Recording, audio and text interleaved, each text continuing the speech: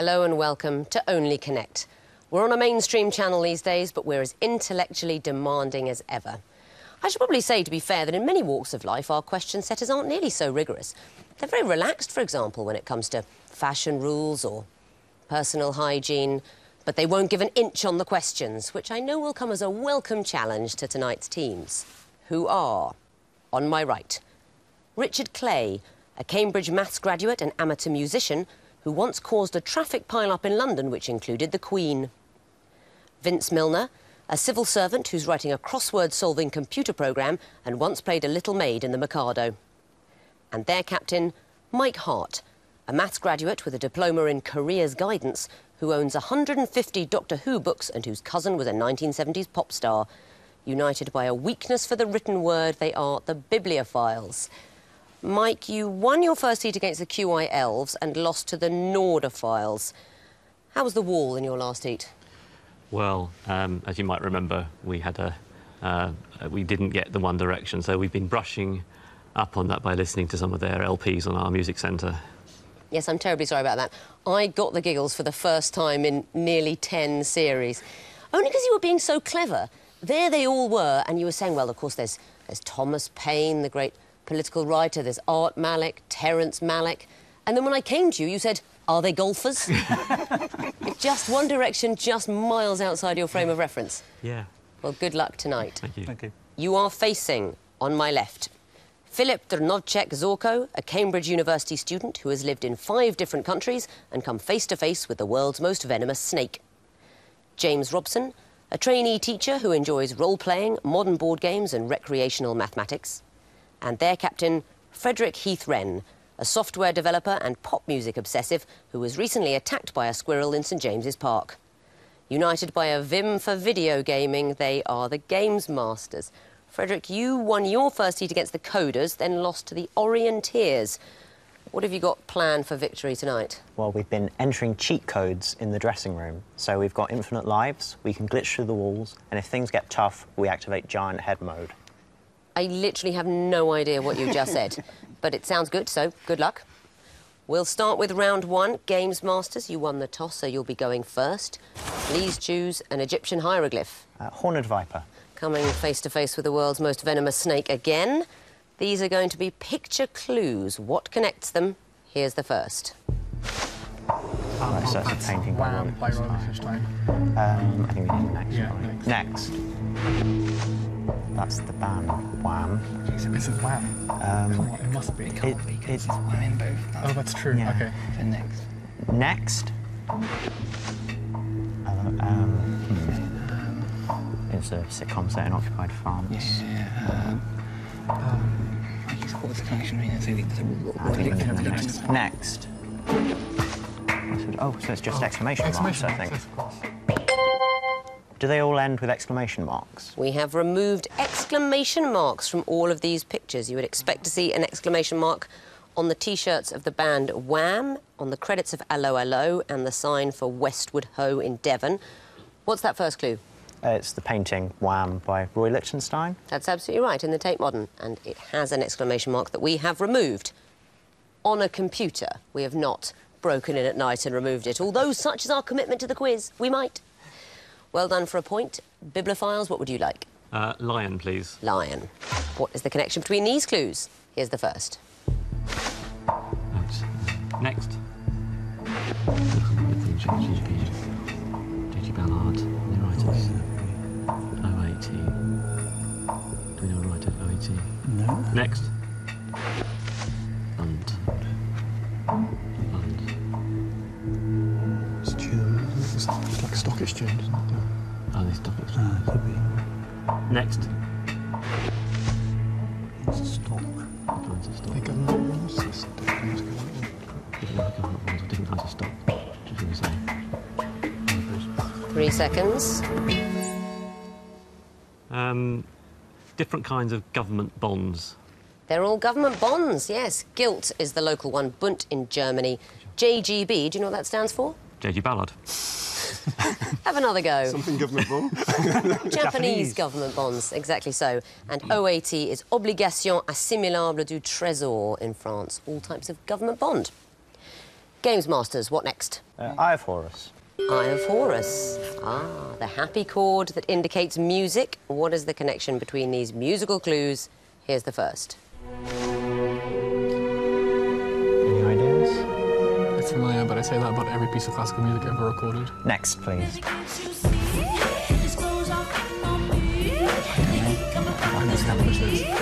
Next. Yodeling. Yep. Next, please. Oh, it's Prince Charming by Adam and the Ants. So do we think it's royalty, or do we think it's animals? What do we hang on? What do we think is more likely to be the first two? Royalty, I think. I mean, 3 seconds. Is it royalty? I'm afraid it is not. So there is a bonus chance of the Bibliophiles if you know the answer. Insects? Not it. I think you all recognise Prince Charming by Adam and the Ants. First one, Prokofiev's The Fairy Godmother. Then it was Buttons by the Pussycat Dolls featuring Snoop Dogg. And the third one, Cinderella Rockefeller. Oh, just from Cinderella? All from Cinderella. All Cinderella, that was the connection. So no bonus point to you Bibliophiles, but you may choose a question. Twisted Flax, please. The Twisted Flax. What is the connection between these clues? Here's the first. Next. See the sun in the back. Yeah. Next.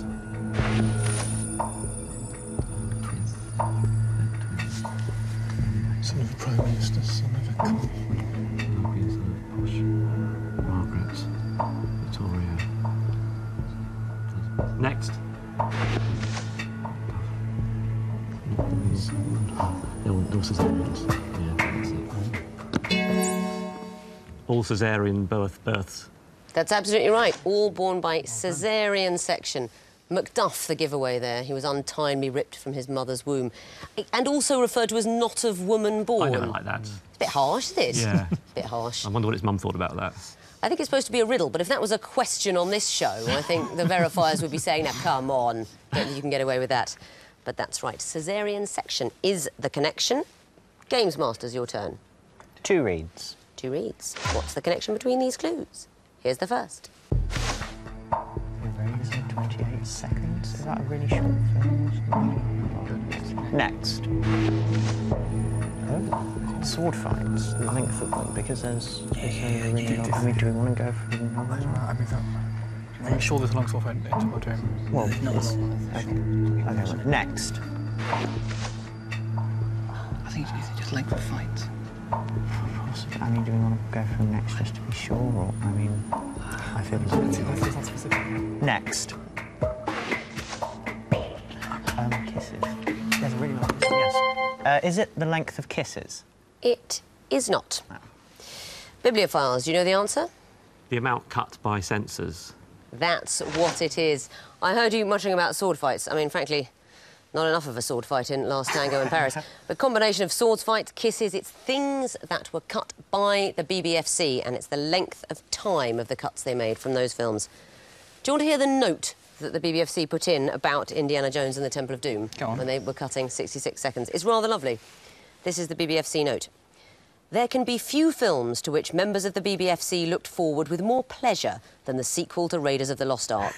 It is thus with real sadness, indeed bordering on despondency, that we found ourselves unanimously confronted with the realisation that the film cannot be considered for a junior audience without cuts. Isn't that lovely? A real fan. A real fan. They felt terrible about having to cut it, but they considered it too violent for youngsters. So well done, you get the bonus that time, and you'll get the last question of the round, water. What is the connection between these clues? Here's the first. Next. What's it called? What's the yacht called? Damn, I have the name, I can't remember it. Next. They all had the same name. Right. I'm trying to remember the name of it. Yeah, we probably should all have the same name. Yeah, exactly. We'll go in. Next. Oh, they're all called Bruce. So it's all having the same name. Yeah. They all have the same name. They all have the same name. Can you tell me more about any of those clues? Well, we have the Bruces, which I guess is a Monty Python thing. It is a Monty Python thing at the University of Woolloomooloo. There is a place called... Well, there's a real place called Woolloomooloo in Australia, and they call it Woolloomooloo, and I'm not quite sure whether that's a mistake or it's a slightly satirical version. Yeah. But they're all called Bruce. What about the others? Well, it's annoying. I can't remember the names of the yachts by Edward Heath, but I know that was the thing I remembered, that they were all the same, and it's just escaped me. Something musical, and it's just... Yeah, Ted Heath called all his 5 yachts Morning Cloud. OK, Morning Cloud. I mean, I like to give all my yachts different names. I don't know about you, but Morning Cloud. What about George Foreman's sons? They're all George. Yeah, they're all called George Foreman. Yes, he said, if you're going to get hit as many times as I've been hit by Muhammad Ali and Joe Frazier, you're not going to remember many names. So they're all called George. And the kings of the Ptolemaic dynasty, of course, all called Ptolemy. So very well done. At the end of round 1, the Gamesmasters have 1 point, the Bibliophiles have 4. On to round 2, the sequences round. So, for example, we'd had that George Foreman question. You might have seen George, George, George, and I want to hear the answer, George. Gamesmasters, you'll be going first again. What would you like? Water. Water. OK. I'd like to know what would come forth in this picture sequence. Here's the first. No clue who that is. Next. Oh, yeah. That's a bit like Paul McCartney. Next. Well, there are 3 people. Is the next one also a person? Probably, yeah, yes. Yeah, that's a little too unspecific. Name a person. John Smith. John Smith. A picture of John Smith. And why would that be? I honestly have no idea. Because we agreed if we didn't know an answer it was a person, we'd guess John Smith. That's quite a good guess, because there are a few well-known people called John Smith who might come up in a quiz. Not in this case, though. Bibliophiles, do you know? And because it's a bonus, I need a specific answer. A picture of Jonathan Ross. And why would that be? Well, we were speculating that the penultimate picture was Russell Brand. I don't think it is, but that's the closest we've got. No, it really isn't. No, I guess not, but... Now, here's the thing. I unwittingly gave you an extra clue. I wasn't expecting this with that George, George and George. This is to do with children. None of you recognised in that first picture Julian Lennon. The gentleman in the second picture, you will surely agree, bears a remarkable resemblance to Paul McCartney. That is James McCartney. Oh, is that the third fellow, it is Danny Harrison. So I wanted to hear Zach Starkey. They are the sons of John, Paul, George and Ringo. And I think the verifiers have just done a quick check, and Jonathan Ross is not believed to be a son a DNA test of Ringo Starr. Feel free to write in later with your DNA evidence. So no points there. Bibliophiles, what would you like? Horned Viper, please. The Viper. What is the fourth in this sequence? Here's the first. It's the order. It's the reading and publication order of the books. Yeah. So do the next. Well, which way is it going? Which way? Next. Yeah, next. Third. Okay. So it's first. So it's the first. It's first and second language and order. First and second language. Sure. Yeah. First, then second, The Lion, the Witch and the Wardrobe. A perfect answer for 3 points. Can you explain why? I'm going to let Vince explain this. So the Narnia books have a reading order which is different from the order in which they were published. So the first published was The Lion, the Witch and the Wardrobe, but then there was a prequel, Magician's Nephew, so that pushed it forward in the reading order. Well, it did, so that went into second place. But why have the others all gone forward by 2 rather than 3? So there's Horse and His Boy as well was a later one, which kind of mucks the order up. That's right. So they all moved forward 1 place, then in came The Horse and His Boy after The Lion, the Witch and the Wardrobe, and it moved forward 2. And this was very confusing. It's been debated for a very long time, although C.S. Lewis himself wrote in a letter, perhaps it doesn't matter very much in which order anyone reads them. Very well done. Gamesmasters, what would you like? Lion? Lion. What would be the fourth in this sequence? Here's the first. Okay, well... Next. Awards. Exeter levels. Place? Did they extra level the thing that flooded recently? Yeah, I think they may have been. What on earth is the sequence? Yeah. Next. Oh, well, there's 4 A's in BAFTA Awards. There's 4 A's in the extra levels. There's 4 I's in this space. Okay, so There's 4 O's.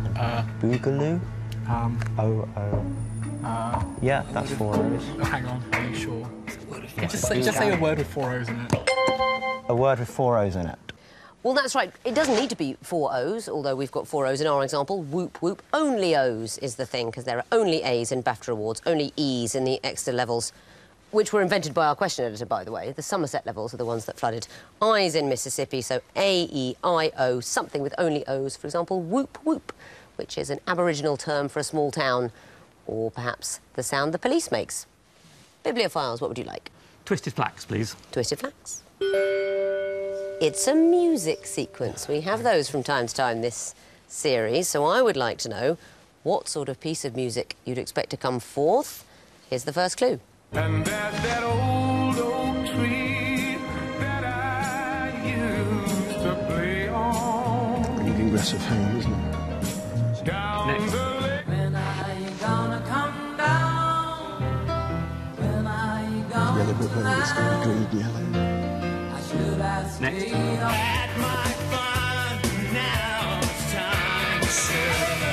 Oh, it's Orange Crush. Green, yellow, orange. That's is that a rainbow? Red. I think it's red. Song red. The Lady in Red. Exactly right. And why would that be? Richard, do you want to? I think they're songs with colours of the rainbow, I guess. So, Lady in Red, Orange Crush, yellow, something with yellow. Go backwards, I forgot what it was. That's right, they're spectrum colours in the titles of songs, and rather nastily we're going backwards. So we heard Green, Green Grass of Home, Goodbye Yellow Brick Road and Orange Crush. We couldn't hear Lady in Red because that was the answer, but I think we could... Well, we could have a snatch of it now, couldn't we? We could have a go with the chorus. 1, 2, 3, 4. Dancing with me. Absolutely, I thought that was beautiful. Beautiful. Yeah. Very nice. Just us, Mike. I enjoyed it. Gamesmasters, your choice. 2 reeds. 2 reeds. What would come forth in this sequence? Here's the first. Yeah. Oh my God. Okay. Arthur. The Rod Laver Arena is where the Australian Open is played. It's the first of the Grand Slams in the year. Next. Next. You're next. Yes, it is. Arthur Ashe, I'm almost certain, is where the US Open is played. OK. Arthur Ashe? You could have come in after 1 clue. The answer is Arthur Ashe. Brilliantly done. Philip, perhaps you could talk us through it. They are the arenas in which the finals of the 4 Grand Slams are played in are named after these things. Wimbledon, rather boringly, is just centre court, and the others are all famous people. They are the principal courts at tennis Grand Slams, and we're going chronologically. The Rod Laver Arena is where the Australian Open is played. Philippe Chatrier Court for the French Open. Centre Court, perhaps one day Murray Court at Wimbledon, and for the US Open, they named their stadium after the great tennis hero Arthur Ashe. Very well done. Bibliophiles, the last question of the round. The Eye of Horus is looking at you. What is the 4th in this sequence? Here's the first. Next. This is EastEnders, isn't it? Is this the same character or married? Yeah. Married again? Yeah. Do you know? Next.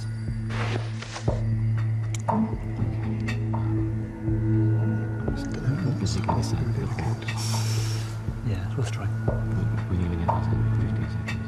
I think much. OK. Mrs. Watts.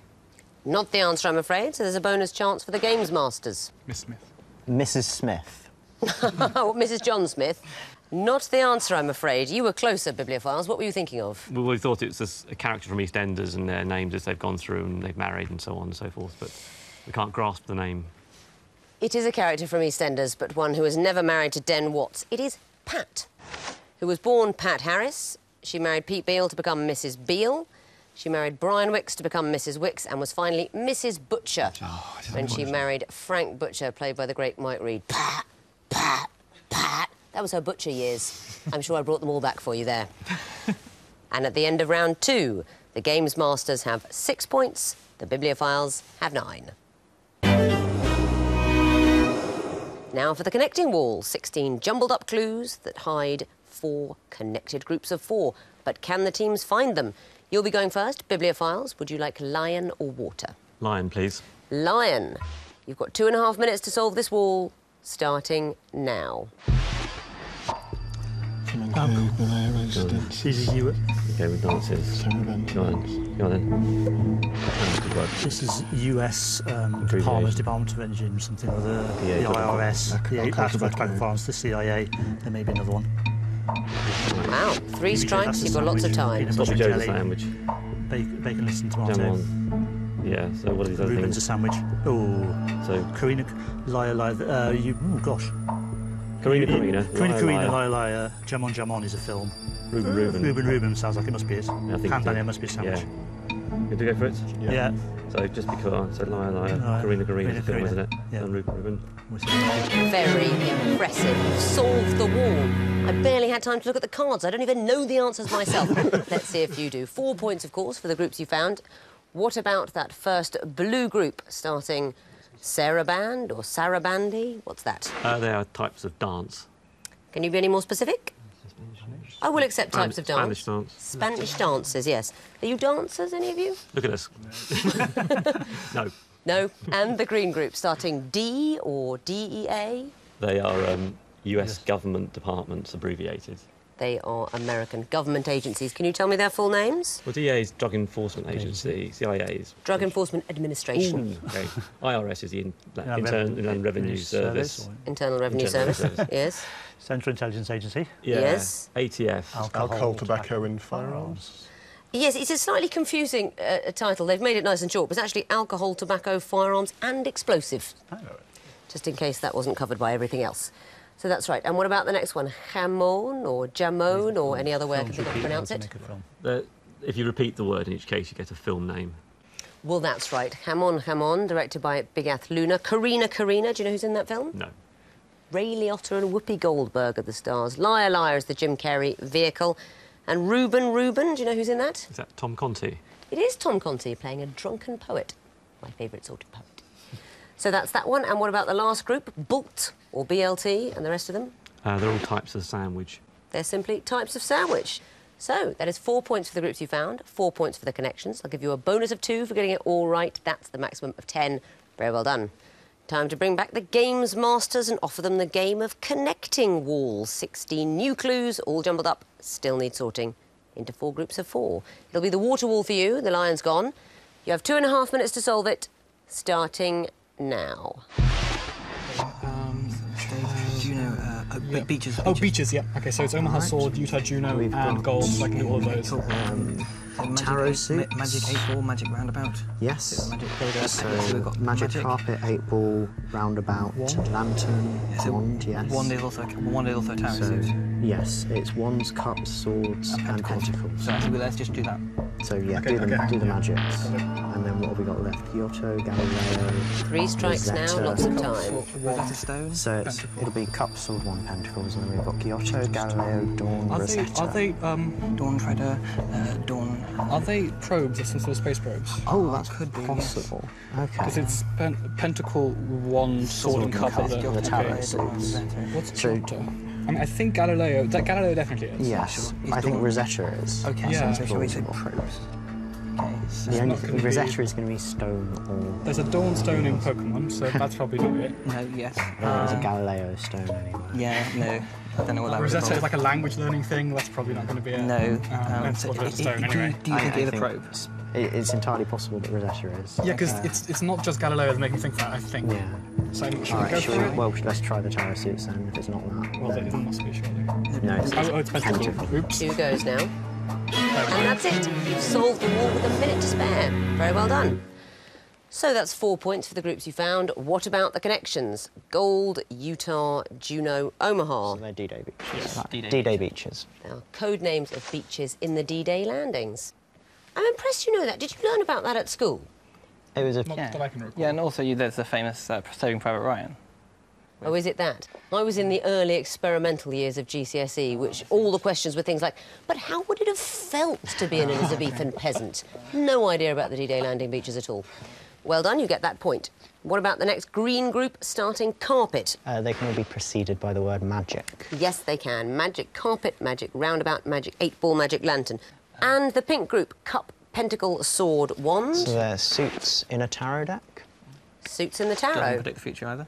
And the final group starting Galileo. What's that? We think space Yeah, I probes? think it's... Are they space probes? They are space probes. Which ones didn't you know? Dawn. Giotto, I think. I mean, I knew Galileo was one. I was fairly sure Rosetta was one, and Dawn sounds like it could be. Yes, that So- one was visiting an asteroid and a dwarf planet. Oh, yes, I remember that. Giotto, it flew by 2 comets, including Halley's Comet. Although when I was at school, they said we ought to pronounce it Hawley. But it's probably wrong. I mean, that's how I left school. How does it feel to be a peasant and you should say Hawley? I'm sure you don't. Flew by the comets. But all of them, yes, space probes. Excellent. So well done. That is 4 points for the groups you found, 4 more points for the connections, a bonus of 2 for getting it all right. That is the maximum of 10. Let's have a look at the scores. The Gamesmasters have 16 points, the Bibliophiles have 19. So this will be decided by the missing vowels round. We've taken well-known names, phrases and sayings, we've taken out the vowels and we've respaced the consonants. And the teams must decipher those disguised clues. They will come in connected groups of 4, but I'll tell the teams the connections up front, and this time I will take a point away for any mistakes, even a single letter. So be careful. Fingers on buzzers, teams. The first group are all highs and lows. Bibliophiles. No, sorry. No? Gamesmasters, do you know? Too long, it's penthouse and basement. Gamesmasters? No. No? Bibliophiles, do you know? Elation and depression. Is correct.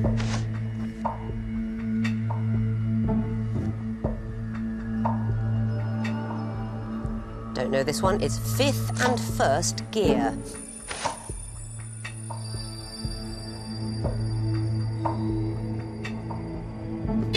Bibliophiles? Mount Everest and Marianas Trench. Correct. Next category, terms invented by Lewis Carroll in Jabberwocky. Gamesmasters. Brilliant. Correct. Gamesmasters? The Frumious Bandersnatch. Yes, it is. Gamesmasters? Kalukale. Yep. Gamesmasters? Chortled. You obviously know that poem. Well done. Next category, 2 football teams from the same city. Gamesmasters? Everton and Liverpool. Correct. Gamesmasters? Arsenal and Chelsea. Correct. Gamesmasters? Espanyol and Barcelona. That is correct. The bell has gone for the end of the quiz. And after a very dramatic round 4, the winners with 22 points and through to the quarter-finals are the Gamesmasters. And after an otherwise brilliant competition, finishing an honourable second with 20 points, it's the Bibliophiles. I'm very sorry. Jabberwocky and football teams seem to just hit the buzzer of the other team. That's the way it goes. But you've been fantastic. Thank you so much for playing. Thank you. Thank you. Sorry Enjoyed to say ourselves. goodbye. So the Gamesmasters see their destiny written in the stars. The Bibliophiles is written in chalk. Ours is written in the Radio Times. So we'll see you again when they say we can. Goodbye.